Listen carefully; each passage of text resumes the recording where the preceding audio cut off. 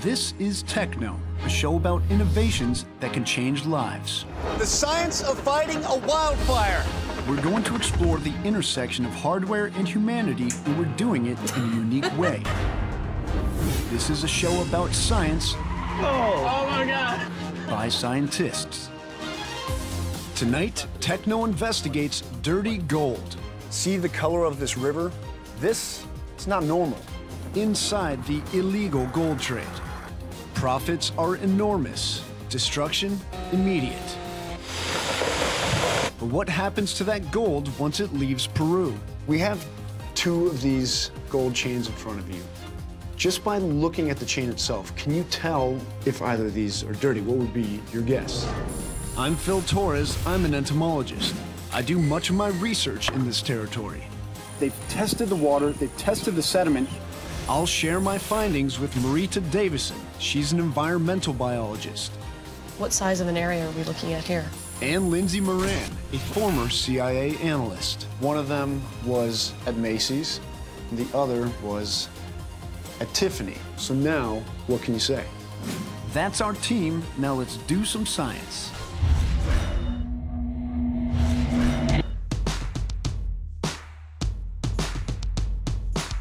Hey guys, welcome to TechKnow. I'm Phil Torres, joined by Lindsay Moran and Marita Davison. Now, as you guys know, when I do my science, it's all spiders and butterflies. And when I'm in the field, I love going to Peru. The rainforest there is amazing. But the last time I was there, I looked out the window flying in, and I noticed a huge section of the forest was missing. And you have to be talking about the devastating impacts of gold mining, illegal gold mining that's been hitting Peru, my home country of Bolivia, and the entire region, really. It's been happening for the past few decades. Phil, since you first brought this story to TechKnow, the question we've been asking is, can anything be done to stop the destruction of the rainforest or even restore it? You know, those are the big questions, and thanks to a team that we joined on the ground there in Peru, we're starting to get some answers, and there is hope.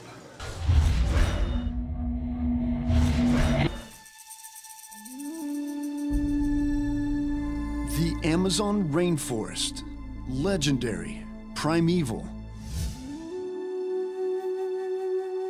It's home to 10% of the world's known species. Its ancient trees remove millions of tons of carbon dioxide a year from the atmosphere, and its moisture may impact rainfall as far away as the Pacific Northwest. But the soil underneath some of the rainforest is laced with gold. And each year, an illegal gold rush is turning thousands of acres of this natural wonder into a toxic wasteland. TechKnow has been documenting the devastation since January of 2015. As we follow this science, our investigation has taken us from the Carnegie Institution's Department of Global Ecology in Stanford. You calculate the carbon based on the structure, Yes, right? Yeah. yes. To the heart of the Peruvian rainforest. See the color of this river? This, it's not normal. It's a sign that there are illegal gold mining operations upriver from where we are now. This is Tambopata National Reserve, in Madre de Dios, the Mother of God. It's one of the world's most diverse ecosystems and one of Peru's most threatened. This is La Pampa, in the buffer zone of the Tambopata Reserve. It's been devastated by illegal mining. But a small community of artisanal miners known as the Manuanis are hoping to bring the rainforest back to La Pampa. They're working with Peruvian ecologist Francisco Roman. Si uno no hace nada, el proceso de recuperación va a durar cientos de años. Cientos de años, de 1000 o más. The only way into their camp is on the back of a motorbike on a flooded dirt path. We've been driving for miles into what should be pristine rainforest, but instead, it looks like this. Skeletal remains hint at the forest that used to thrive here. So behind me, I can hear some macaws calling, and I think they actually have a nest up at the top of one of those trees. And that's one of the problems with this mining. Once they deplete this area, they keep pushing further and further back into the forest, and the wildlife have nowhere to go. But can this land ever return to the pristine rainforest it once was?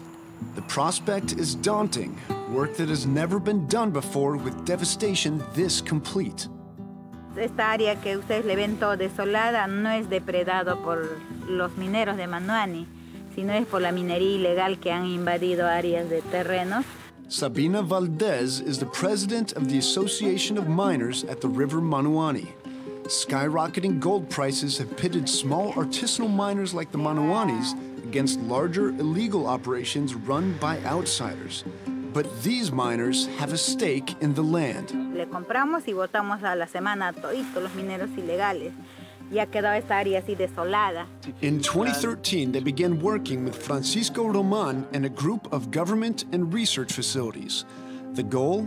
To find out how to grow new life in the soil mining leaves behind. What do miners do to the earth when they do mining? Lo primero es cortar los árboles, luego con unas mangueras y con unas motobombas empiezan a inyectar agua al suelo. The process turns the soil into 95% sand, almost devoid of all organic matter.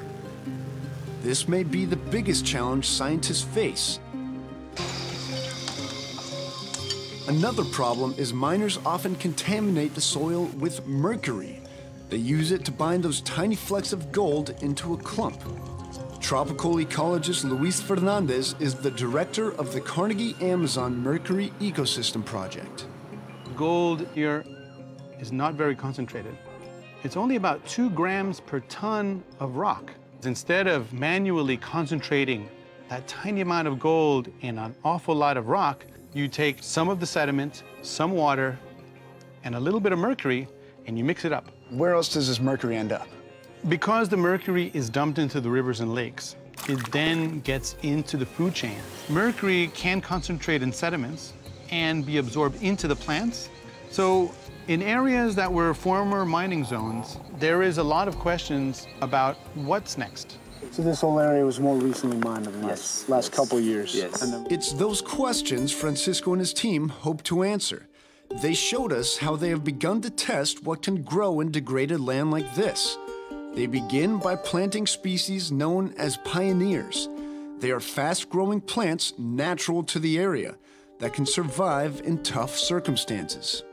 Elegimos especies de rápido crecimiento, que les gusta la luz, que producen flores y frutos a una corta edad.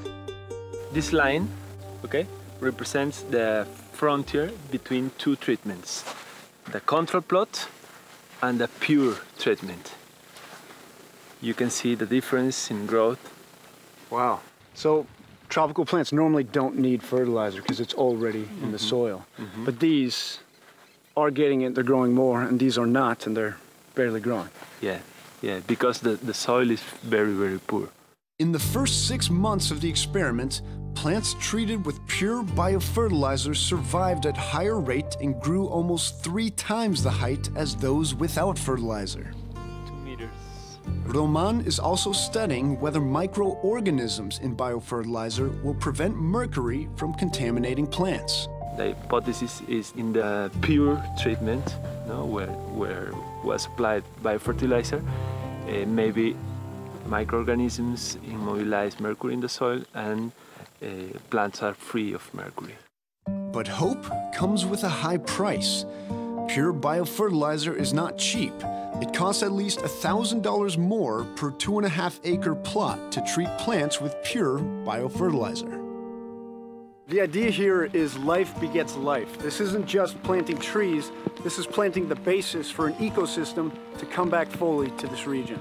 Can this new life beget a rainforest? Under the best of circumstances, it will take decades, and the lure of gold is still drawing miners to the area. But the people here hope they are planting more than seedlings. They hope to plant an idea that will grow. The Peruvian rainforest covers about 60% of the country, but the devastation caused there by illegal gold mining is not just a Peruvian problem. It's also a problem for the rest of us. Why? Because these trees store carbon. more than 6.5 billion metric tons. That's more than 3 times the amount of carbon dioxide released by the United States in a year. This is the Carnegie Airborne Observatory. Director Greg Asner flew the one-of-a-kind laboratory in the sky over the Peruvian rainforest. His goal? To create a revolutionary new map of Peru, one that shows how much carbon the country sequesters and where it's stored. He showed off some of his work to TechKnow's Marita Davison. Trees are the best storage units of this thing called carbon. Trees take up carbon dioxide and they store the carbon out of the carbon dioxide in their tissues. This is how a stretch of the Peruvian rainforest appears from the plain to the naked eye. But this is how the observatory's unique 3D laser imaging system sees the forest. What size of an area are we looking at here? This is 2.5, 3 acres, call it. And this is what you use to calculate, say, carbon stocks? Yeah, this is critical to understanding how much carbon is stored in the forest because the principal determinant is the volume of the forest. Yeah. This map shows Peru's carbon geography. The areas in red store the most carbon. One of the most carbon-dense regions of Peru is Madre de Dios. Now, if it's not in the trees, where is it? It's in the atmosphere as carbon dioxide.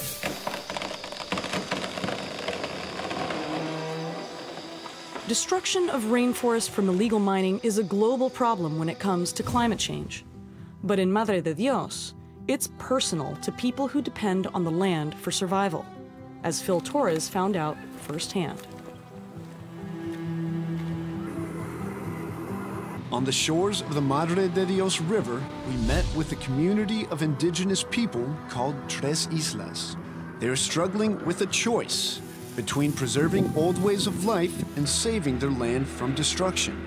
These piles of gravel are damage left behind by illegal miners, outsiders who invaded the area as gold prices soared. No, la minería ilegal es una minería que se está trabajando irresponsablemente, ¿no? Sergio Perea Ponce is president of Tres Islas. He is also a gold miner, as was his father before him. ¿Por cuántos años su comunidad ha hecho minería? 60 años más o menos. Sus ancestros trabajan así. Ancestros. Sí. Artesanalmente trabajamos, para subsistir nomás. Wow. I traveled with him and his wife by boat to a mining camp they're building. They want to create a sustainable way to mine that can be a model for small artisanal miners. Porque nosotros vivimos aquí, aquí vamos a morir, aquí, ¿no? Nuestros hijos también van a crecer, todos estamos viviendo acá, entonces tenemos que ver también, ¿no? Trabajar conjuntamente, ¿no? Todo lo que dice el gobierno. Tres Islas is located in a 1,900 square mile corridor that the government has designated as the only area in Madre de Dios where miners can operate legally, if they qualify. The idea is to keep miners out of protected rainforests like this and regulate how they operate. Perea Ponce hopes the government will legalize their operation. Estamos haciendo creando un ejemplo nosotros, ¿no? Para poder que el gobierno nos dé tu formalización para seguir trabajando, ¿no? One of the ways these miners hope to qualify for legalization is by working with Francisco Roman to reforest areas damaged by mining. Este árbol parece diferente que el otro. ¿Por qué? Esto está con abono. Esto de acá siempre ha existido. Esto tiene casi 2 años. Esto, en cambio, tiene 6 meses. Wow, 2 años, 6 meses. Their job is made easier by the fact that parts of the forest are still standing. La selva era muy cerca. ¿Cómo cambia la regeneración?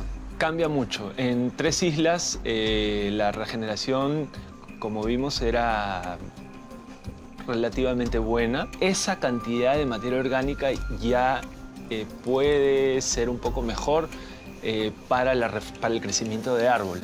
This lake is an example of what's possible when some forest is left intact. 8 years ago, it was an active mine. Now, it's got life. There are caiman around. There are giant river otters around here. They've tested the water. They've tested the sediment. No detectable traces of mercury, but the question remains, what's in the fish? Están preocupados del mercurio. Estamos un poco preocupados ahorita, ¿no? Por la gran contaminación. But Perea Ponce hopes in the future he can prevent mercury contamination with this, a concrete unit to store waste liquid from the mining process. Como puedo decir, ¿y ahora qué pasa ahí? Acá ya esto está bien sellado. Despite these changes, for these people, it is a waiting game to see if it's enough for the government to grant them legal status. Ojalá no alguien que nos ayude, no, porque nos falta dinero. Nos falta un poco de dinero para poder terminar la formalización, como dice la ley. It's very difficult to get formal and stay formal. It's a tough market. Ernesto Reyes Luna is a former advisor to Peru's Ministry of Environment. We know that many people now engaged in illegal extraction will not be able to get formal. You need to provide alternatives, even training so that they can do something else.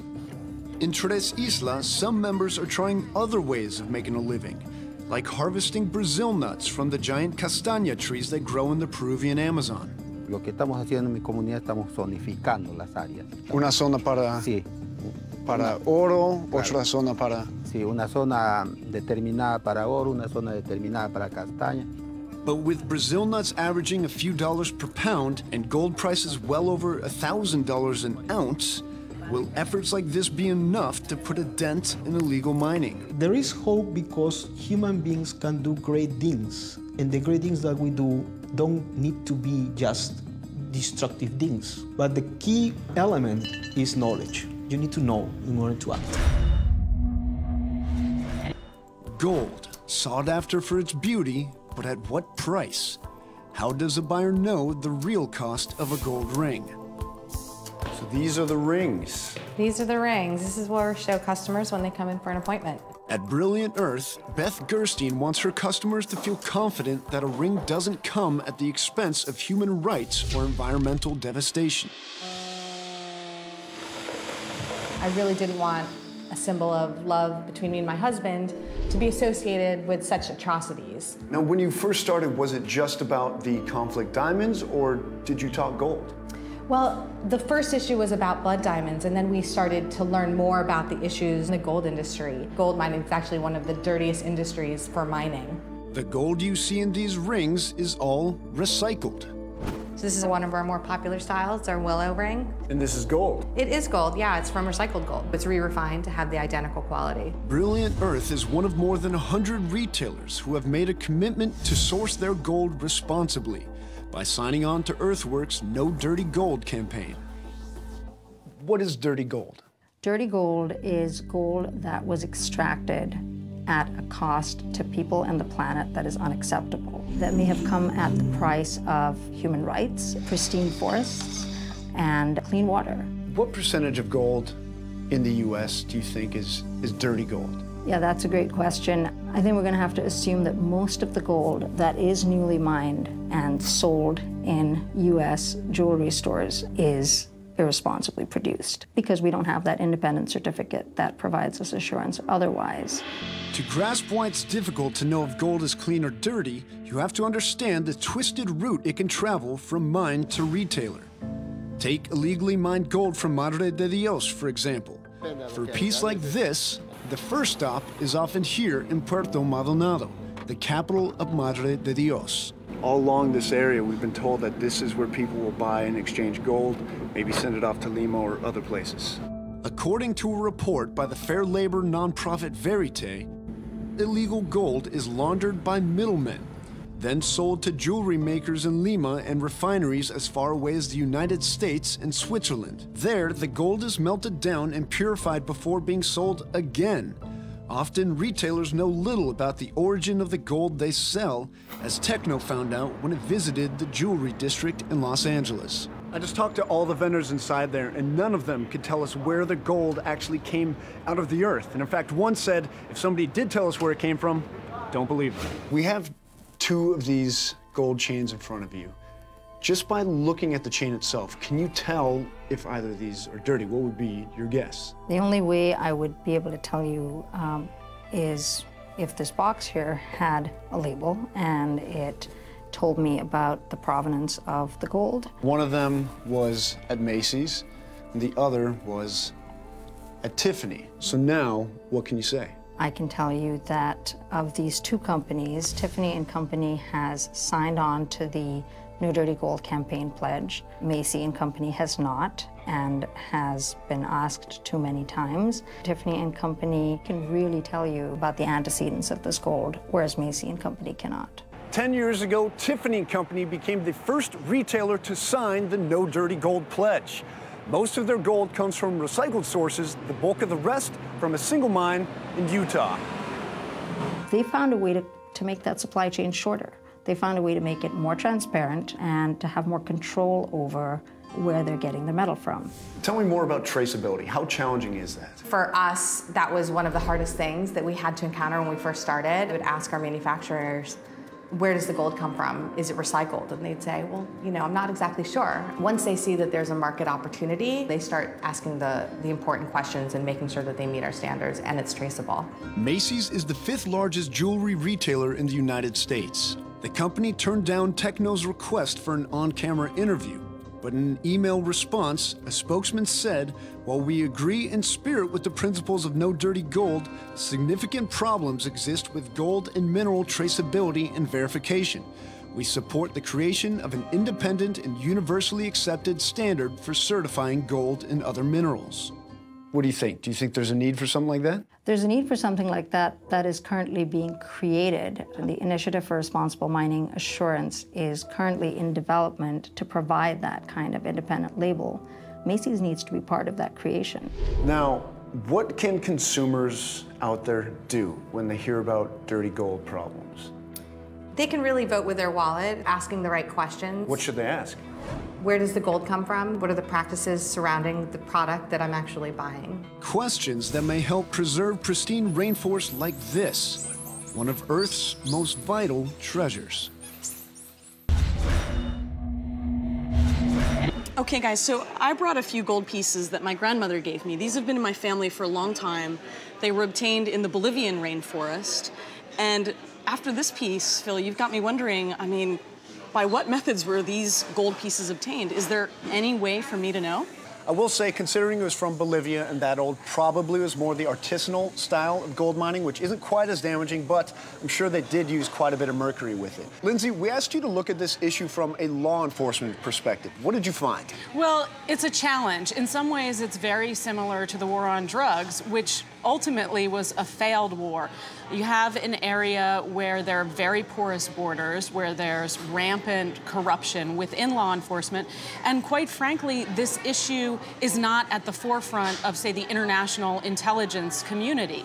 Even though we see when there is destruction, when there is environmental degradation, ultimately that leads to unrest that does impact our national security, but nobody sees it that way now. It's just not a top priority. Out of any of the stories that we've done here on TechKnow, this was absolutely the most personal one to me. I've worked in that area of Peru for a couple years now and discovered new species there. And the thought that those species I discovered could go extinct for gold, that was pretty heartbreaking to me. So I guarantee you guys we're going to stay on top of this story and let you know of any updates. That's it for this episode of TechKnow. Be sure to check us out next time.